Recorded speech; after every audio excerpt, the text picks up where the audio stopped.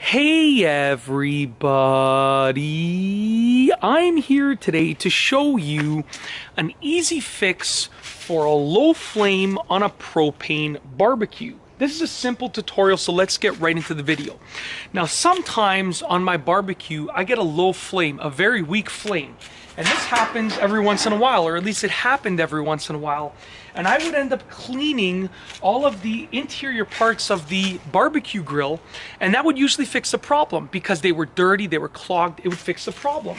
But then the problem persisted even after I'd cleaned all of the interior parts. So I couldn't figure out what it was until I came across this article and these instructions, and it worked wonders. And I'll tell you what it is. Basically, it can be attributed potentially to the regulator. Now, if you see this thing right here, this is actually a regulator. It just regulates the amount of propane right here, this little piece that goes to the barbecue. And there's actually an overfilling prevention device in that regulator. And basically, it will limit the amount of propane that comes out if it thinks that there's a propane leak, okay? So it's a safety feature. And if you're like me, sometimes you might accidentally activate that device. So I'll tell you what can activate it, and then I'll tell you how to fix it, okay? So what I usually do is I turn on the grill knobs first. I'll turn on the grill knob first, then I'll turn on the propane tank, and then I'll light the grill. Okay, now the propane tank isn't on right now, but I would turn on the grill knobs first, okay? And that's just how I sort of thought to do it. And that is usually a good method, except it can activate that device that might think that there's too much propane going out, so it thinks that there's a leak, and it will limit the amount of propane coming out, and your barbecue will not reach higher than like 200 degrees, 250 degrees, okay? It won't get hot, basically. You have a very low flame and it won't get hot. So if you do that, and you activate that device, well then how do you deactivate it? How do you fix the problem? I'll show you. This works for me every single time it happens. It doesn't happen as often now, but it works for me. So you wanna make sure, first and foremost, open the lid of the grill so you have everything escaping into the atmosphere, okay? You wanna turn off all of your barbecue grill knobs. So all of these are off. You wanna turn off your propane tank, okay? So make sure your propane tank is also off. Then once everything is off, basically, we're gonna disconnect this, okay? We're gonna disconnect this line over here. So I'm gonna move this out of the way. I'm gonna turn this around to disconnect it, just like that.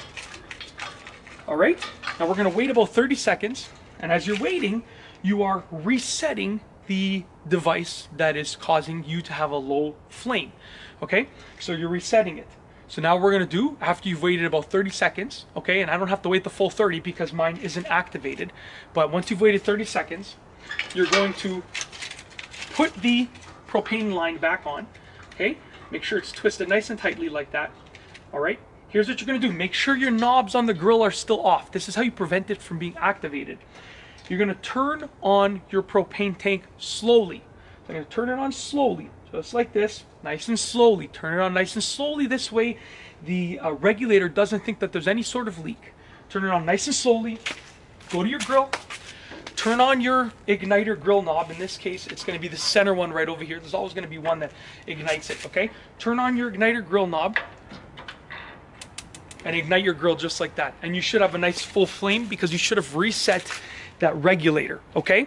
And the key here, if you want to avoid setting it off again, if you want to avoid having to do this again, is to do the same thing. You know, turn on your propane tank first, nice and slowly, then turn on your barbecue grill knob, and then light and then ignite it.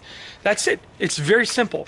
I always thought my barbecue was broken and that it would get clogged all the time, but in reality, a lot of the times that I thought there was a problem with the barbecue, it was just a problem with my method, and it was because I was doing it the way that was activating the overfilling prevention device in the regulator.